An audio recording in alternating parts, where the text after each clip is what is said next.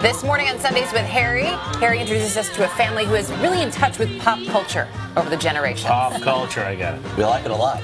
For some of us, you know, it's Snow Caps maybe, Sour Patch Kids, nachos, no way. For me, it's movies and popcorn.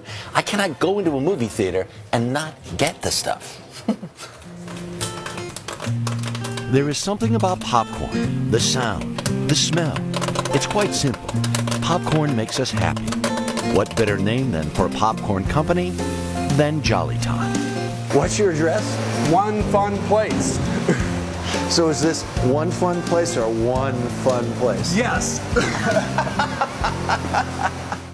Gary Smith's great-grandfather, no relation, started Jolly Time 101 years ago in Sioux City, Iowa. Gary knows the secrets of the corn. Well, that looks really good. That is good. Yeah. What's going to make that single kernel of popcorn a successful kernel of popcorn? The hard outer shell has to be completely tight so that there was no moisture leakage, and that moisture needs to be at 13.5% because that's where the explosion is at its peak. At what temperature? 450 degrees Fahrenheit. Science. Real tough science. Every fall, the big trucks rolled into the yard at Jolly Time, loaded with the kind of corn that's perfect to pop. Then it goes into this, a gizmo that knocks out the substandard kernels.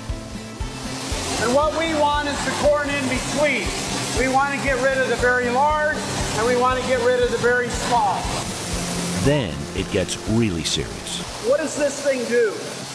This is what we call a color scanner. It's the last quality check before it goes into the pack. How much is going through here? 60,000 pounds an hour. How does it suck the bad stuff out? What it does is an ultraviolet light sees the bad stuff and a puff of air shoots it away. Who knew? Jolly Time is a David competing against the giants in the popcorn field, Orville Redenbacher and Pop Secret. Still, they churn out 60 million pounds of this stuff every year. The Smiths are forever tasting and testing to make sure their popcorn has what it takes. Damn good. And here's the inside skinny. The true measure of popcorn prowess?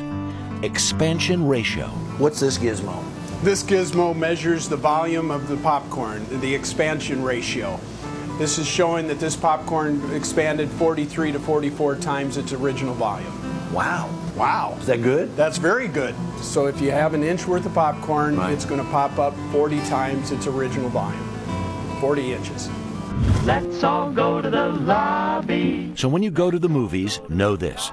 The bigger the popped kernel, the fewer kernels required to fill the box, which means more profit for the popper. The popcorn can't be beat. Which puts a lot of pressure on Gary. He has a lot of history to uphold. We're all very proud of that, and it maybe gives me a little pause. I'm not quite sure how to describe it, but I think the word would be pride more than anything else. I don't want to mess this up. Right? You can't. You see a bowl of popcorn, you have to put your hands in it, right? Harry, that story was awesome, as they always are, and I learned so much. Well, science. there you have it. I like mine with cheese. Really? I dip it in the nacho cheese. And perfect for the Globes Perfect tonight. timing for the Golden Globes tonight. We're all going to be having our popcorn. By the way, Matt Savannah, the rest of the Today Show gang, hosting the Golden Globes pre-show tonight.